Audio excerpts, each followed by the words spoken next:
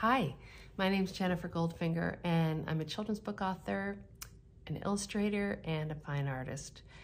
I am the author of the book that's just coming out called Daisy the Daydreamer, and I'm really excited about it because this story comes from the heart. This story comes from my own experience as a little girl who spaced out a lot during class. I had a lot of really good ideas in my head, but they were showing up when I was in the middle of class and I wasn't always listening. I learned a lot of stuff, and I found a lot of times that I learned when I was doodling, and somehow it came into my head and it came down on the paper, and that's how I would get information. I learned in the last couple of years that I actually have ADHD, and so for my entire school career, I didn't know it, and so I somehow got through it, but it's not uncommon for girls in particular to not find out until much later. So this was my experience.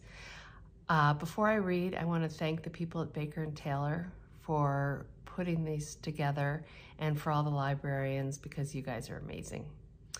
Okay, here we go. Daisy the Daydreamer. This is Daisy. She walks with her feet on the ground and her head in the clouds. Every day she brushes her teeth and braids her hair.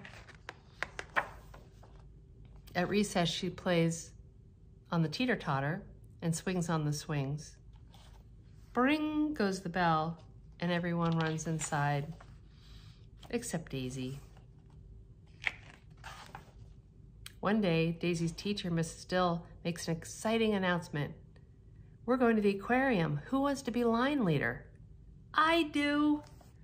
I'm going to tell you about the underwater world of the octopuses, said Mrs. Dill, and the best listener can be line leader at the aquarium. Clouds start gathering around Daisy's head. She tries to swat them away.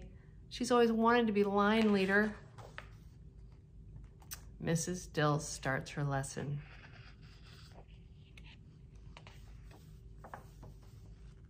After she finishes, Mrs. Dill looks around the room and stops at Daisy. Daisy, can you repeat what I've said about the octopus? Class, Mrs. Dill announces, Polly will be the line leader tomorrow. Daisy's cloud rains. She feels a weight on her chest. But Daisy has an idea. Mrs. Dill, can I show you something? Asked Daisy. Mrs. Dill whispers to Daisy, you're an amazing artist.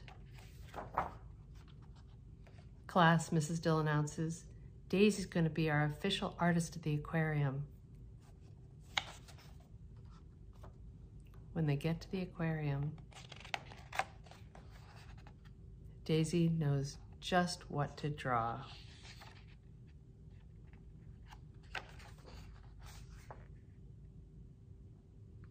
The end.